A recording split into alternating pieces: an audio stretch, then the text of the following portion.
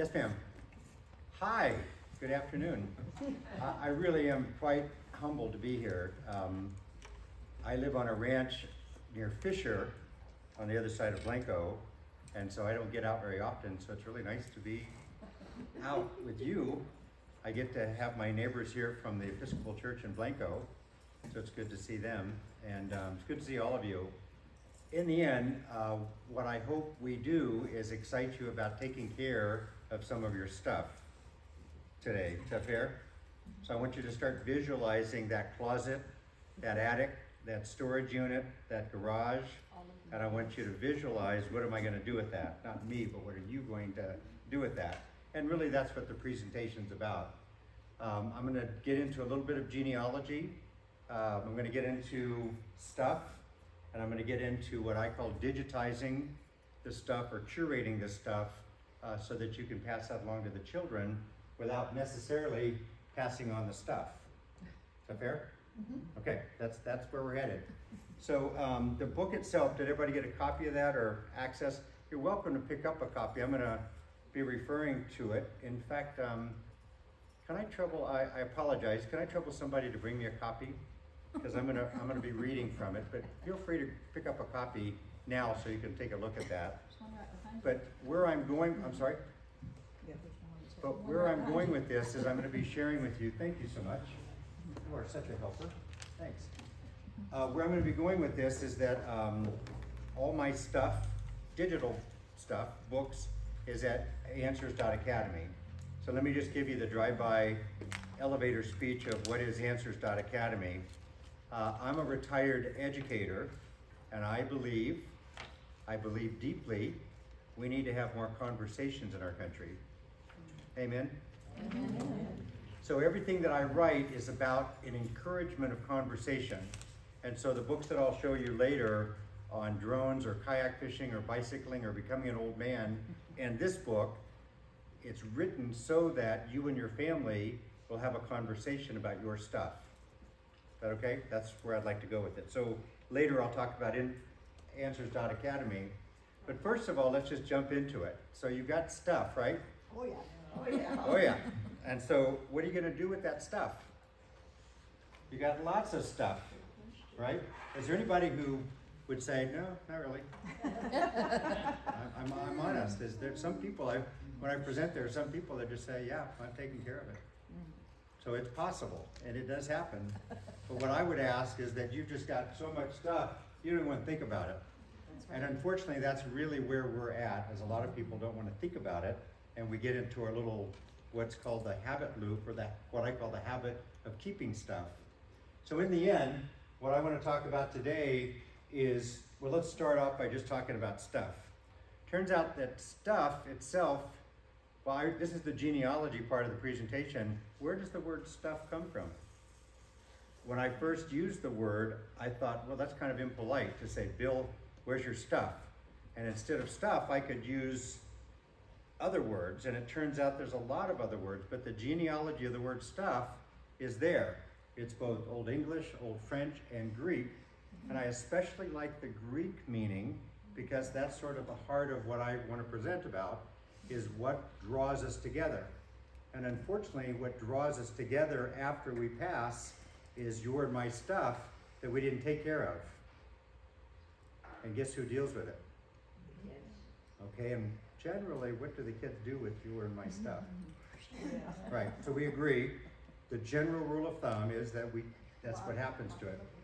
So in other words, though, if you looked at the synonyms of other words that I could have used or we could use instead of stuff, these are the synonyms for the word stuff. Recognize any words there? And they're a lot more polite, aren't they? I could be talking about my possessions, I could talk about my chattel, I could, etc. But there are two words up here that really grabbed me. Which words grab you up here? Which words would you rather talk about with your kids? Thank you, Director. Heirloom. Heirloom, yes, keepsakes. But in the end, no matter what we call it, it still boils down to stuff, right? Two of the words that caught my attention were personality, not personality, but personality and things. And it turns out that things, if you look up the definition, there's two of the definition for things. So it's something that I can touch, something that needs to be dealt with. So that's reasonable, right? But personality is another interesting one. It's a transportable item that things that I can move around. So the argument is that no matter what we call it, stuff or personally or things or heirlooms or keepsakes, we still have to deal with it, right? So these are words. Can I give you a word picture of what this really is going to look like? And let me know in the back if you cannot read that. Can y'all read the caption? Can y'all read the caption? Okay. It says, "One day, son, all this will be yours." And he's so excited. And he's so excited. So let's just breathe that in for a second. This is probably, unfortunately, close to reality, right? So let's just breathe that in for a second. And I've actually been here, done this with my dad, our dad. And so I wrote a chapter in the book called The Last Storage Unit. And I wrote about this kind of experience. You will also find, and by the way, I'm going to get into it in just a second, but I spent about 6 years writing this book. I interviewed well over 50 people. And in interviewing people, I found a lot of stories. And so the book really is a reflection of the stories, but this is not uncommon. The only thing that's different from this picture is that the young man is standing there by himself and there's no dad there. So that's the word picture that I want to give you. I don't consider it scary. I consider it a responsibility that I have. And I wrote about it in one chapter about what's your legacy? How will you be remembered? Will you be remembered as the person who left us a bunch of stuff that we have to deal with?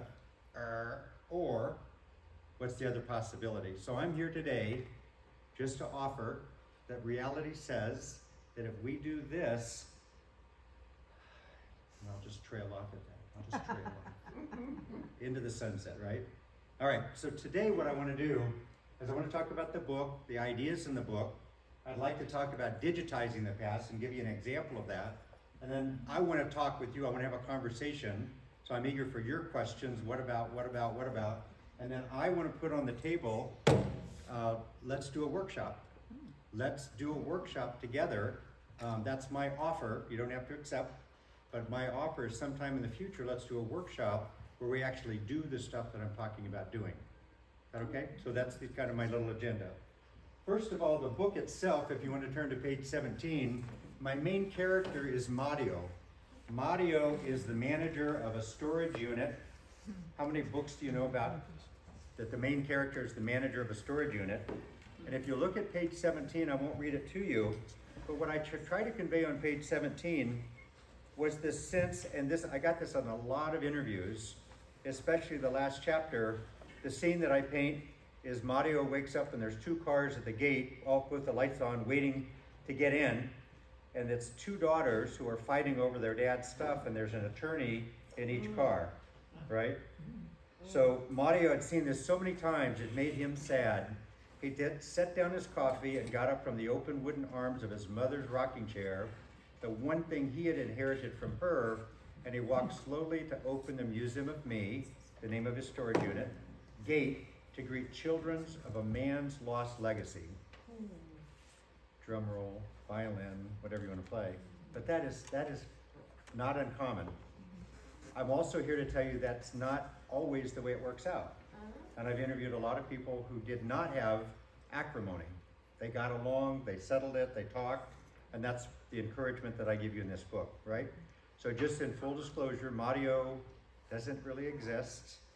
He's really a reflection of all the interviews that I had, but I thought it would be more fun to talk about quilts and music and art and books, more from the standpoint of this is what people experience. Fair? So that's what who Mario is in the book. The other thing that's important on page 39, if you want to skip to that, a big part of the idea that I want to share with you is that analog is anything that I can touch. It's made of atoms and molecules, and it's stuff, it's things, it's personality, it's the stuff that we talk about, right? But what does it mean to be digital? Where do things go when they're digital? So let's breathe that in just a second. Technically speaking, they're not atoms. They're zeros and ones in a computer. They are electrons that go one way or the other, depending on the code and etc., but they don't exist in reality. My iPhone may exist in reality, my computer exists in reality, that's analog, but digital is stuff that's in it, right? So what I'm arguing is that digitizing your family's past is a matter of capturing the stories and pictures and videos and putting it into the digital world. Pause. What do y'all think of that? Just makes sense? But who does digital? Do we do digital? Or do our children do digital? Yeah, okay, Connie does digital. She's hired. Okay. But typically, Connie's not typical, but typically, it's the younger children, it's the children, the high school kids, your children, your grandchildren, and I'm guilty of seeing children spending too much time on their digital devices. What if we say, hey, would you help me? I'd like to record the story of this quilt. Could you take your digital device, digital native, grandchild, and could you let me tell the story of it, and you record that for me? You follow? So the way I try to express that in page 39, I'm going to read a little bit. Mario has a daughter who's a digital native, and Mario has a client who says, I've got all these photos, what do I do with them? So then she, the daughter, showed Mario, and I'm on page 39, showed Mario and his client how to move the scanned photos to save photo files from the photo, taking a picture of the photo, and then it's on the computer. She could text or email these photos, put them on Facebook, save them to a hard drive, or save them to the cloud. You know, the internet speak for stored in a remote computer. A hard drive is a small portable box that was a separate digital storage space for the photos and not inside the client's computer. So if the computer dies, I still have my little storage unit. The cloud option is simply sending the scanned photo to computer servers that exist somewhere in the world that were secured and shareable with family members via the internet. She showed and explained this process in very simple terms. The client was tickled to learn and gathered up his smartphone to head over to his uncle's house. Mario gave his daughter a big hug, saying, I'm so proud of my digital daughter. She smiled back in analog. So, does that make sense, what I'm suggesting there? So if you think about stuff becoming digital, then it's just a matter of how do I do that? And where do I store it? Do I store it on a hard drive, the cloud, the internet? I would not suggest keeping it on your main computer. Just put it somewhere that your children have access to it. And I'm going to go ahead and sort of go to my conclusion of my talk. If you do that, you have the ability to give every one of your children a hard drive. You have everyone, you can give them access to the internet and the cloud. You basically are giving them your digital stuff, and it costs them nothing. And then, whether they keep the cherished photo, this is my mother, our mother, whether they keep the cherished photo or not, they have a copy of that, and I'm going to give you examples of me talking about our mother and her legacy. You follow? Mm-hmm. So this then becomes less important because they've got, okay, you get that? That's kind of a transition, but that's what I'm offering. It's not necessarily right about that, but that's what I'm offering for the idea. Take the stuff and digitize it, period. Cool. That's analog, so that's another idea in the book. The other idea in the book is what I call the habit of keeping things. Let's breathe that in. Are we in the habit of keeping things? Thanks for scanning to that page 139. The research on habits is that there's a thing called a habit loop. A habit loop is what we do when we do our habits. Not all habits are bad, not all habits are good, but they all follow the same pattern.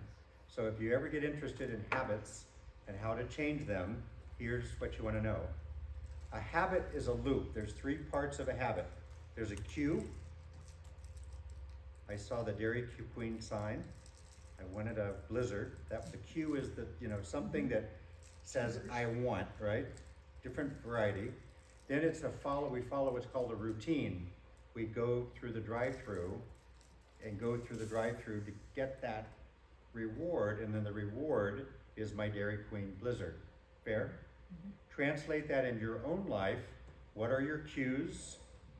What are your routines? And what are your rewards? And it turns out the research shows, don't try to change the cue. They're going to happen. Don't try to change the reward necessarily. The thing that's easy to change is the routine. Don't drive through the drive-through, drive another direction, right? And find a different reward for that. I want some sugar or whatever it is.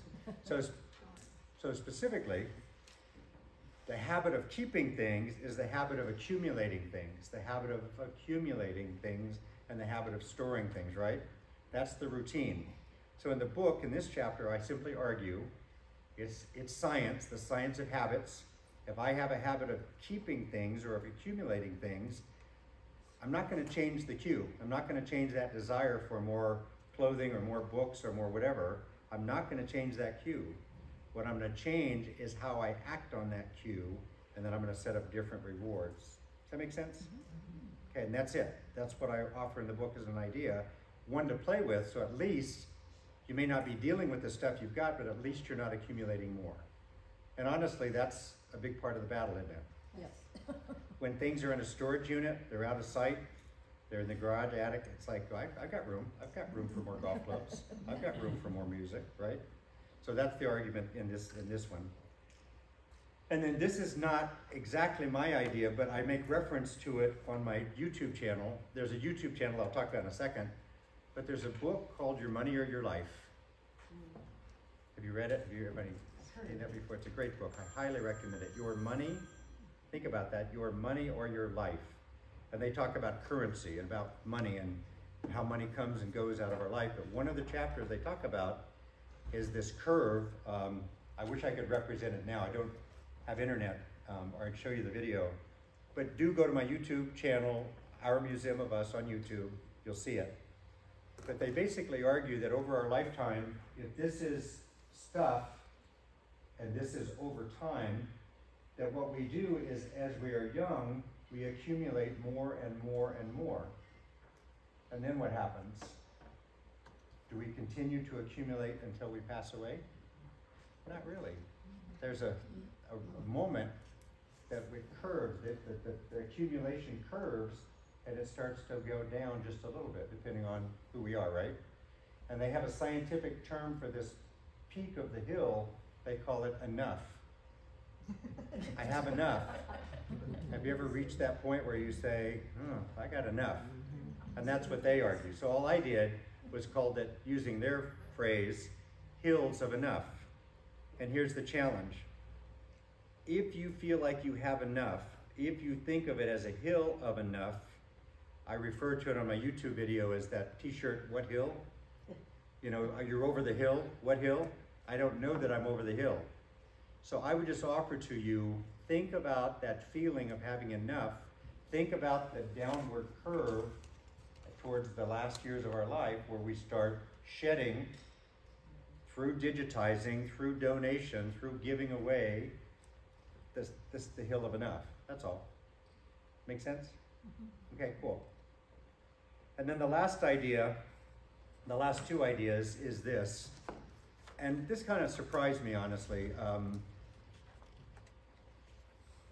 In full disclosure, this was when we were helping our father empty out his last storage unit. He's still alive. He's 94 in Beaumont, Texas. He's doing great in assisted living, has just enough stuff around him. But when we went through his storage units in his house, it was really quite an experience. I don't know if you've done this before. I'm sure you have. To be around somebody as you're emptying out their house to move them into assisted living, etc. See if this story resonates with you. And I just call it the last storage unit. Could be the last attic, the last garage, but it's what happens when you're at the end of that chapter and you say, oh poop, right? I'm not going to have this stuff anymore. What do I do? And the first thing that most people report saying, and what our dad said, and I put it in this chapter, was nobody's going to want any of this, right? And the truth is, right? So that's the point at which it really hit me as I was about halfway through this book. It really hit me that we didn't want his stuff. We didn't want his pants or his tarps. You know, the tools were useful. There were a few collectibles, etc. But that's where we really disaggregate what's stuff and what's heirloom, right? He had cool heirloom stuff that he's shared with us and etc. But I just offer to you as an idea, there are people in your life, probably, who are close to or already have dealt with their last storage unit. You're going to be interacting with them in that way. And then, guess what? We're going to be dealing with our own last storage unit. And so everything it's sort of a sense of urgency. Before you get to your last storage unit, start digitizing your stuff. Start sharing it, giving it away, and etc. And that's the burning platform I give you in this book. Is that fair? Okay. And then the last idea came from this is the second last chapter of the book. My dad's older sister is Aunt Robbie. She lived to 94 in Lufkin, Texas, where she grew up and lived for 65 years in the same house. Our family was originally from Apple Springs, and great-grandpa said to Papa, get out of here. You know, you need to get. And so he moved to Lufkin, started a big cotton farm, had 5 kids, and all of them did well educationally. You know, a couple of PhDs and da-da-da-da. But all that to say that, our Aunt Robbie was the one who stayed at home, raised kids, had a lot of stuff. In the last years of her life, I noticed, the last 10 years of her life, she was the happiest person I think I've ever known. She was the most angelic person I think I've ever known. And as I go visit her all the time, she passed away 2 years ago, I noticed there was something about her that she was not anxious for stuff. She was not anxious. What's the Philippians, be anxious for nothing? She was not anxious. And so I started thinking about, well, so Mark, what's your point? I get rid of my stuff, I become a minimalist, I get rid of my kids. Then what's your point? What am I supposed to do after I get rid of all my stuff? I'm here to stop myself to say, don't get rid of all of it.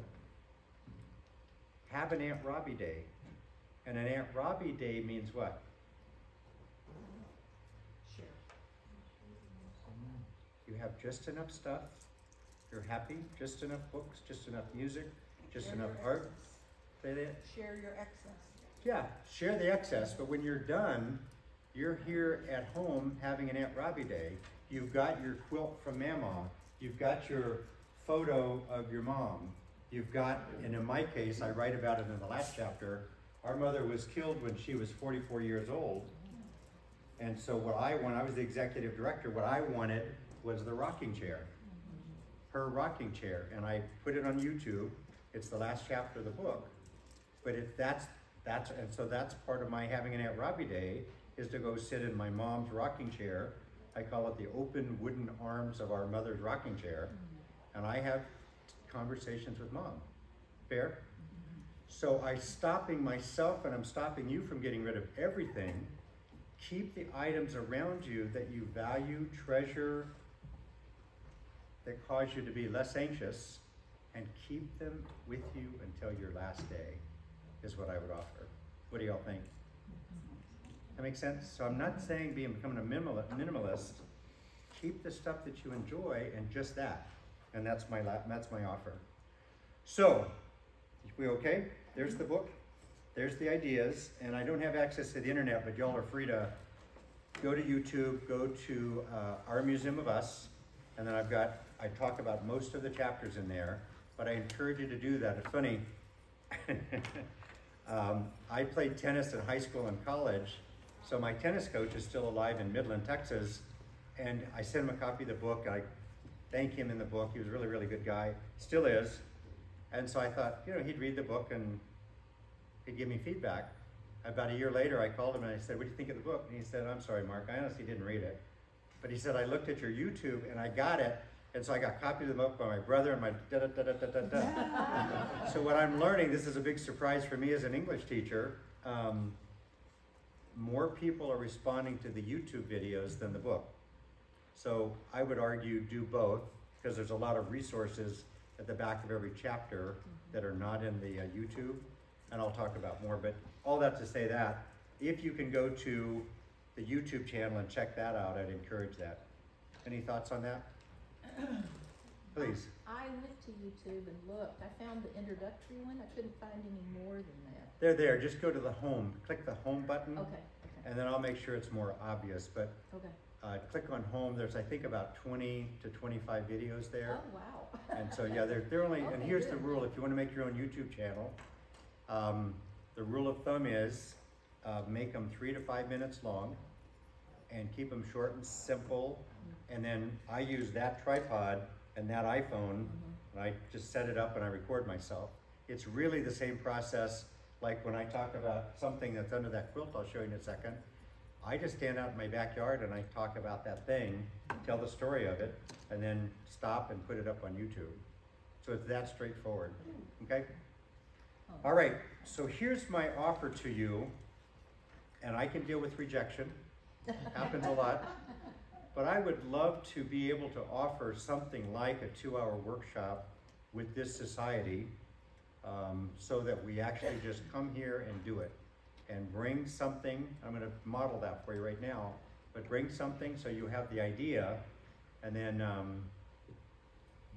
use based on that idea, it's something you could go do on your own, okay? So no commitments on your part. I just want to make that offer, and that's what I would imagine we would be doing. And the values list is in the book. I probably won't flip to it right away. But as I noticed it's on page 187. I noticed when I started talking and telling people to record what values does this stuff have, and I'm gonna give you an example right now. I had a hard time thinking about what do you mean by values? What's a value? Which value? Friendship, charity, honesty, trust. So I just made a whole list of values here. So as you're digitizing stuff on 187, and then on 186, what's the item, and then what value does that reflect for me? So that's kind of a workbook where you could get started by yourself. And I'll give you a couple of examples. So is that clear? And again, no pressure at all. I just would love to come back and get to do a workshop with you. But let's just jump in. You ready to digitize? So as you visualize digitizing, I've got 3 examples for you. First of all, a photo. This is one of my accidental discoveries. When I would sit with Aunt Robbie, she had all the photos of our family and Papa and Mama and the cotton farm, and the brothers, my dad and his 4 siblings, 3 boys and Aunt Robbie. And I accidentally came across the question that I asked her, and I encourage you to use this. I would go to Aunt Robbie. Can you play with me? Okay. Aunt Robbie, what do you see in that picture? I see a lovely lady. And Aunt Robbie will go on and on about the lovely lady and the time I remember when your mom did this and this and this. So if you can set this up and say what's in this picture, then think of all those photos you have that people remember who's in the photo, who is that, what did they do, ... Make sense? And then second, and I'm actually going to donate this very expensive tripod to the Genealogical Society. Then what I do, and I usually use that phone, but just for sake of example, I will set this up right here, and then I'll say, Aunt Robbie, what do you see in that photo? Then microphone, this has a little light, and I'm recording, and Aunt Robbie can do this on her own, or as the digital child or grandchild, I can do it for her, with her, period. But I will tell you this, after doing this with Aunt Robbie 30 and 40 and 50 times, at the end of that, after 3 or 4 years, can you imagine what her affect was? She had told the stories of her stuff. She was already not anxious, but she was just like, not only has somebody listened to me, but it's been recorded. And so now when we talk about, I hadn't planned this, but let me just tell you an example of the story you told me. Thank you for being Aunt Robbie. We had this cool round table in our family that was Papa, Mama's, and the 5 children ate around that table. And Aunt Robbie had that table at her house, so I said, tell me the story of this table. So she told me the story of the table, and after the third or fourth time I asked that, she said, oh, there's some dents in the table somewhere. And we went around the table and found the dents.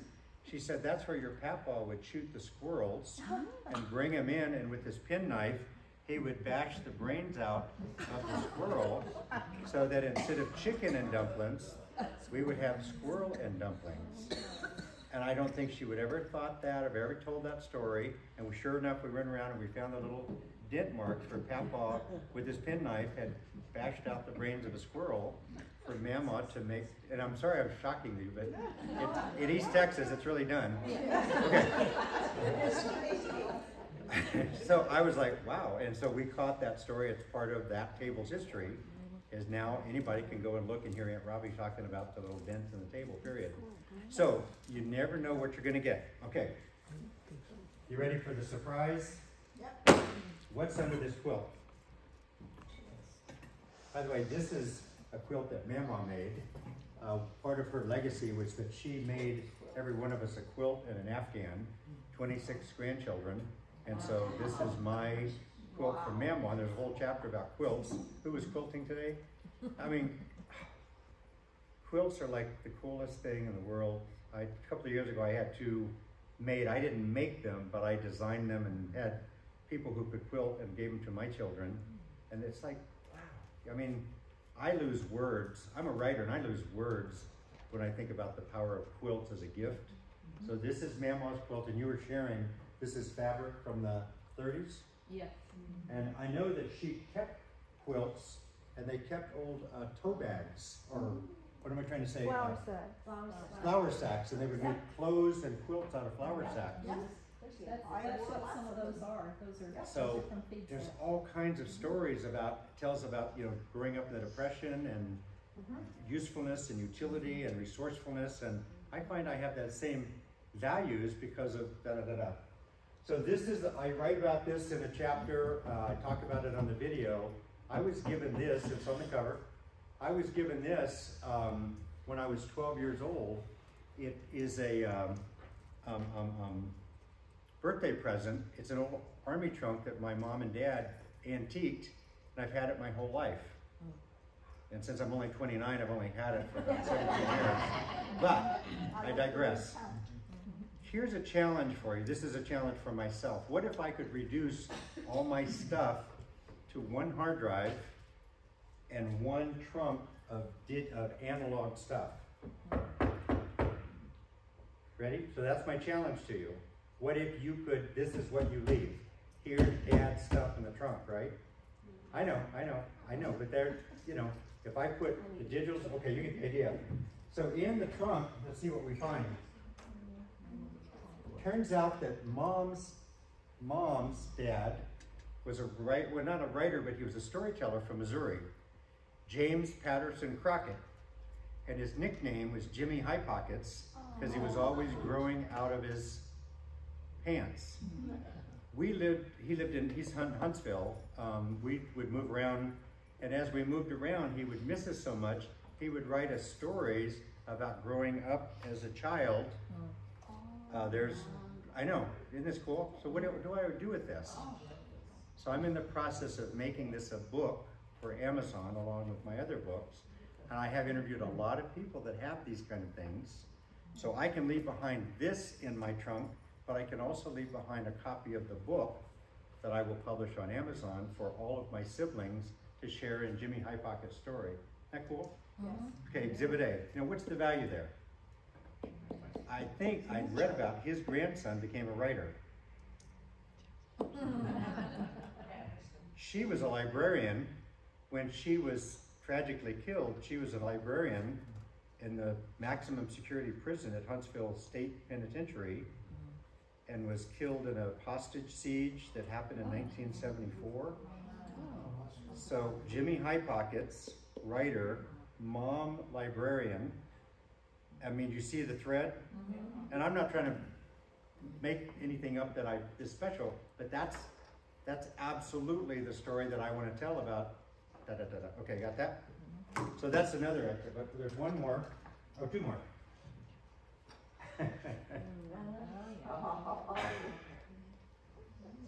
This is me. This is a gift that I was given by my high school sweetheart. And it didn't work out. But I swear, you know, your first love, right? And so, and I can't let that go. Nobody will appreciate it, but, so I just can't let it go, period. There's just some stuff that's so sentimental, so emotional, but this fits in the trunk, so good thing she didn't give me a Ferrari or something. But, you know, I'll keep this and the kids will have to deal with it. They'll go drink beer or something, but there are some things that are just so emotional, I don't know how to let go of them. So, my heirloom German Stein. Last one. On the cotton ranch in Lufkin, Texas, Grandpa and the boys built a house, really beautiful house, not expensive, just solid, and they built a barn. So then Papa dies in 55, Mama dies in 99, she was 99 years old. So the 5 siblings sold the house, the guy took it and moved it to another part of Lufkin, and then they sold the property to a church, so they had to take the barn down. But you can imagine the barn, the value, the history, the ethics, about a barn, right? So what do you do when you take a barn down? The barn's gone.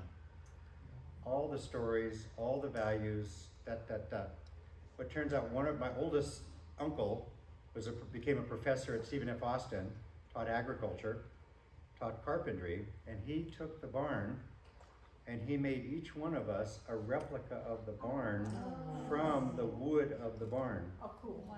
Oh, cool. What do you do with that? You keep it. It fits in the trunk. So I keep it. Absolutely. So I would offer, if you're gonna keep stuff they can't tear it out of your hands, right? Throw it in the grave with me, whatever. And 2, keep stuff that has a minimalist footprint. Otherwise, digitize everything else. Tell the story of everything else, okay? So those are just examples I wanted to offer with you about how to digitize. And some stuff I'll digitize it. I think I just did by having that recording while I'm talking. But in the end, I can't get rid of it. I'm not gonna, and this is when I want to have an Aunt Robbie day, I open up my trunk and I think about, you know, the growing up. I didn't grow up on the farm, but my dad and his brothers and Aunt Robbie, during the Depression, just getting by, throb, and then, you know, the stuff from that. So I want to honor that there's just no way I'm going to get rid of some of this stuff, but I'm being practical that if the kids inherit that, that's the goal. So, in summary, let's talk. And how are we doing on time? I've got to be home by midnight, so I'm just saying. Today or tomorrow? That was good. But this is the part I'd really like to just do Q&A. I'd really like to offer it. But where I'm going to go after the Q&A is just to say that if you go to Answers.Academy, those are the other books that I've done.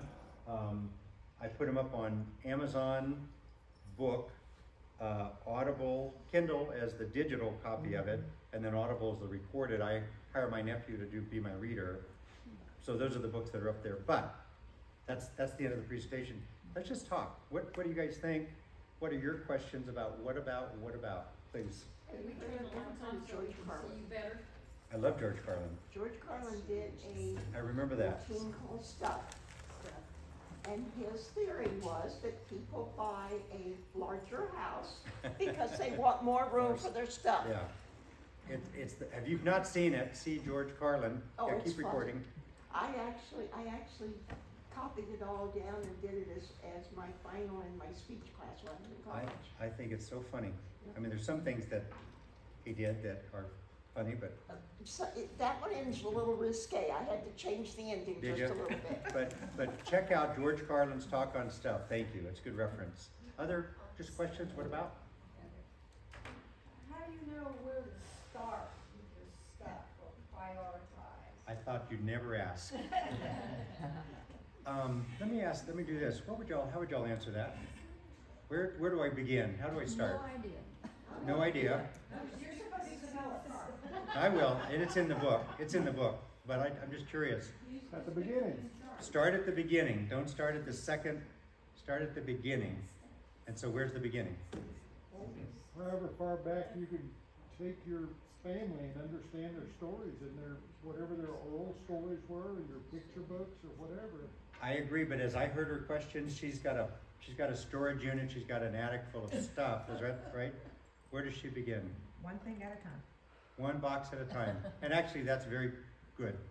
It turns out, you know, there's a lot of books about decluttering, and there's 3 or 4 main theories about that, and that's one of the main theories. It doesn't matter as long as you start.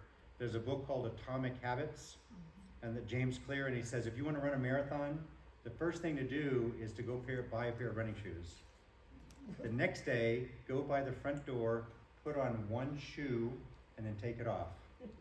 Then the next day, go put on both shoes and take one step. You follow the word picture? So it really doesn't matter if you treat it as an incremental process. And I talk in the book, just set aside 30 minutes a day, set aside 30 minutes 3 times a week. Just begin. And once you begin, you'll build up momentum. Yes, ma'am? Start with the biggest thing that you think you can part with, and that way you can see your pile going down. And- Don't take one piece of paper, because you won't think you're doing anything. And that's actually the second important thing. And could I trouble somebody for a little bit of water? Thank you. The second thing is you need to see progress. If I do this and do this and do this, and if it doesn't feel like I'm making any progress, I get discouraged. And so just start with the biggest thing or something that's visible that I'll be able to see that I'm making progress. And then what's the third thing that the books say? Thank you so much. What would you guess? So where to begin? The obvious, the big stuff that I can see progress. Second argument, it doesn't matter, because as long as I'm doing something every day, I'm making progress. Any other ideas? So you've taken and digitized your stuff. Now what do you do with the analog residual of the stuff you just digitized? There are a couple of chapters about that idea, but then you look at your stuff and you say, can I live without it? I'm preparing myself for an Aunt Robbie Day. Can I live without that guitar? No, sorry, gotta have it. Can I live without that violin? Yeah, and then I donate it to a music shop. I give it to Goodwill. I donate it. I can give it to my family. But the main thing is just take it out of your life. And there's lots of good ways to do that, right? Clothing, it turns out, is the most difficult. And I did a YouTube about clothing. It turns out that books are the biggest difficult. Books and magazines, photos, clothing, and then physical music. The albums, the CDs, the 8-track tapes, the cassettes. So what do I do with a cassette? You know, there's not much I can do with it. So does that help? So, but typically clothing is the one that we have the most of, that we could, pun intended, shed a little bit. And then books are the other one, of course, secondhand bookstores and etc. But I would argue, I don't have to digitize everything, but by golly, I'm going to digitize my copy of The Pearl by John Steinbeck, because when I read that when I was in 8th grade, I just, all of a sudden, a whole world opened up for me about reading. And I think in a lot of ways, that's why I became a writer. That book was my fulcrum. So I'm not gonna give up that book. You see that? Okay, cool. Good question. Others? I'll give a tip, something that really worked for us. I had a piano. You talk about big items. And I was a musician, and for decades and decades, this was my piano. But who needs a piano anymore? Electronic keyboards, everything. Not only that, the soundboard became cracked, and all I was doing was putting pictures on top, and it was taking up lots of room. My brilliant wife, I had to take the piano apart even to move it. It was so big, it was a big upright. My brilliant wife said, why don't you just save the keys of the middle octave? And we put those together, and it's up on the wall. It's no bigger than a picture. It's got that chipped middle C on it. It brings back all the pleasure, and I got rid of all the stuff I didn't need. I put it in a bonfire, and she's got a picture of me playing it like Jerry Lee Lewis, you know, fire behind me as it went. Balls of fire. Could y'all give Bill a hand? That's a great. Good idea. The only thing, if I could add, I would wish that I could get my camera and tripod and record you standing next to that thing on the wall and tell just what you just told, because just the meaning that that has for you. And then my next question while I'm interviewing you would be, what value does that piano represent in your life? What value does music represent in your life? What does music mean to you? And just let you go on as long as you want to talk about music and the joy of music, the power of music. So there's your homework. I'll come out. We go to church together, so. Thank you though, Bill. That's exactly what these things are. And by reducing them like that, where'd you get that idea? Just came to me. Okay. Just came to me. You're And I'll tell you hired, come to something. my house. I'll Yeah. tell you something else. Please. The I don't even know what you call it. The front, it's an upright piano. Right. And so the part in the very front, I think maybe it was originally designed to be a player piano. Oh, wow. But that was not set up, but it still had the slide open section. I saved that, I would. thinking, you know, this would be a great picture frame. Yeah, totally agree. So it's in the barn waiting. The good news there, you can also give your children or nephews and nieces homework and say, this is, came off the piano, record. I've saved it in the barn. I think this will make a great picture frame. I may not get to it, but here, y'all, here's the Good offer idea. for you if you inherit this. And that, I would hang on to that because that's so cool, and especially if, you know, its impact that it had on Bill. But, so I would offer that we just get Marianne's home phone number. Great, thank you. Other questions? What about, please? You talked about scanning the pictures and so forth, but it's like when you go to different either websites or apps, sometimes you don't know if it's a good one to use or not use. Do you have any that you recommend? I do. One, if you don't want to fuss with this, there are 3 or 4 companies out there that do this. Have you all come across them? What ones come to mind? Keepsake? Is there one called Keepsake? Keepsake? Keepsake, Is that okay, one? Keepsake, check that out. Have you tried it? No, but I've heard people talk about it. Okay, Keepsake is one. Others? I use the free scanner on my iPhone. Yeah, I'm going to talk about that in just a second. But what about companies that I could send my photos off to? Has anybody heard of Legacy Box in Tennessee? They're a good one, and there's another one in California, but just scan, so the opportunity is to take a box of photos and send it to them. They'll scan it and send it back to you on thumb drive, DVD, or they'll put it up to the web for you for a fee. Will they do letters? Yeah, they will. Bill, They will. I have got letters from my husband's mother's side of the family when they came over to America in the 1840s. Wow. And they were stowed away in an understairs office in an Wow. old ranch house. Uh-huh.